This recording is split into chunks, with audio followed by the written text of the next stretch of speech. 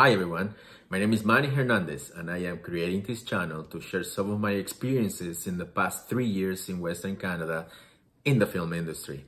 I have worked behind cameras and in front of the cameras. In front of the cameras, I have worked as an extra. I am a stunt performer and also an actor. Behind cameras, I work with the props department for the most part, but I have also done set decorations. With my experiences, I hope I can give you an idea about how you can get into the industry, or if you're already in the industry, you might relate to some of my good, bad, and amazing experiences within the industry.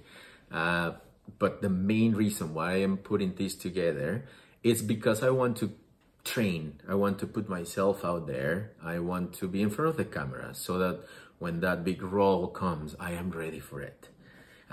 Hopefully you like this and share your thoughts in this channel.